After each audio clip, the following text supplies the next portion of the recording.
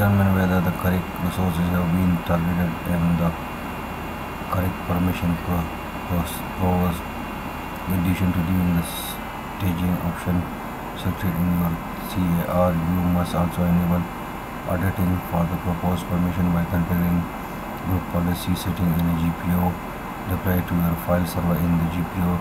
Browse to the computer configuration policy window, setting, security setting, advanced auditing policy configuration, auditing policy object as a container, enable success failure auditing for the following two policies: audit central access policy, staging, audit file system.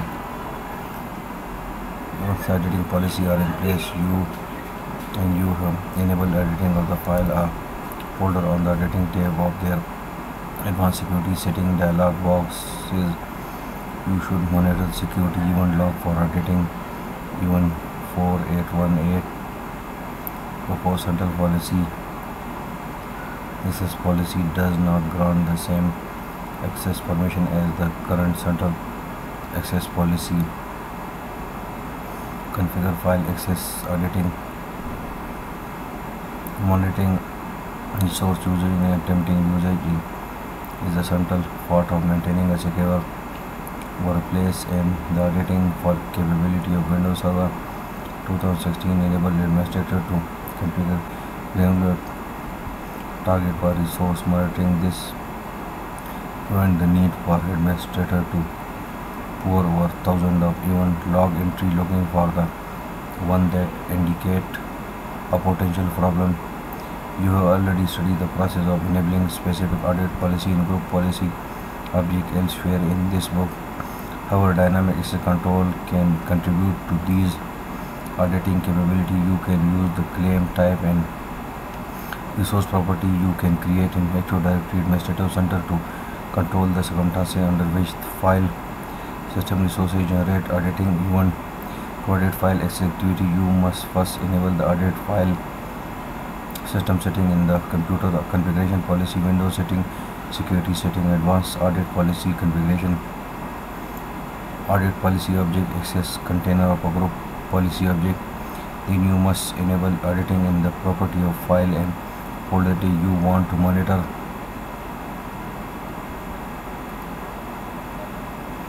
You enable auditing of a file or folder by operating in properties sheet, clicking the security tab and operating advanced security setting dialog box. On the auditing tab of this dialog box, you create auditing entry in which you select a security principal that is a user or group that you want to audit. Specify whether you want to audit success or failure or both, and select the specific permission you want to audit for that principal. Beneath the basic permission, the list horizon open ignore box that enable you to add a condition that limit the scope of auditing entry.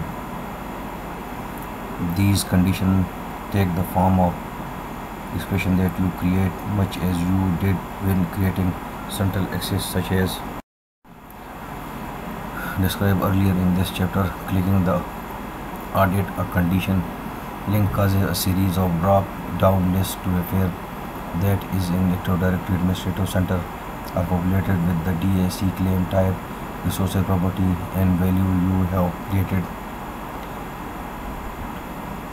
For example, the first drop-down list enable you to select device, resource, or user as shown in figures 6 to 50.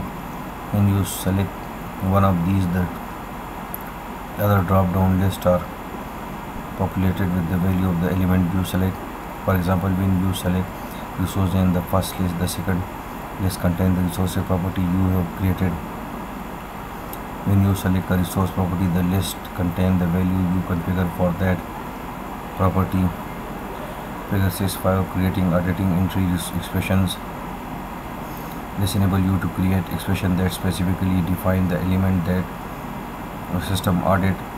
Instead of auditing all file accesses to a particular folder by everyone in the manager group, for example, you can create an expression that audit only member of the manager group that have the value high in their security level claim type. As with central access rule. You can also create multiple conditions and join them with Boolean operator to create compound expression. Perform access denied remediation.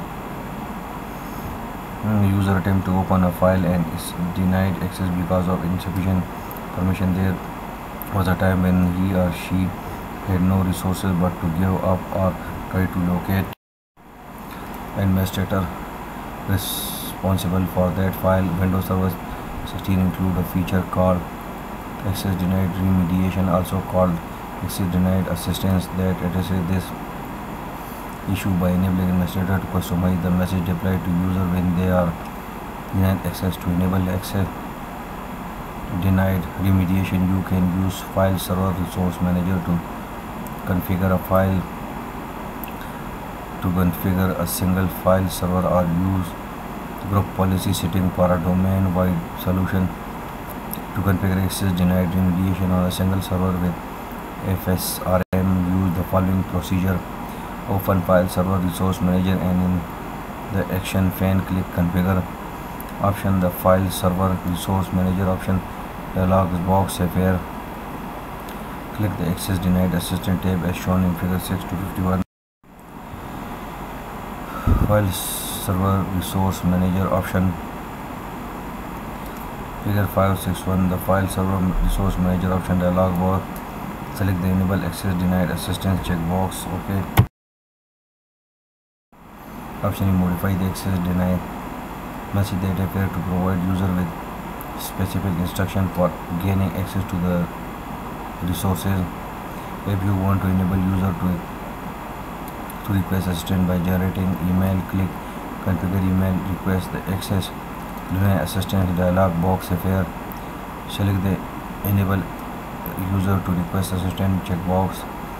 Enter email address in the recipient text box and select or clear the folder owner administrator checkboxes to specify who should receive the email. Optionally modify the message included in the email. Click OK to close the access denied dialog box. Click OK to close the File Server Resource Manager option dialog box.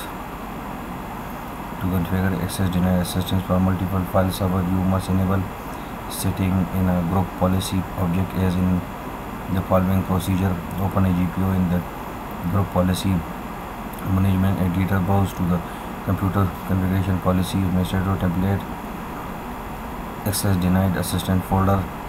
Open the enable access denied assistance on client for all file type dialog box and enable the policy setting. Open the customize message for access denied error dialog box and enable the policy setting as shown in Figure 6.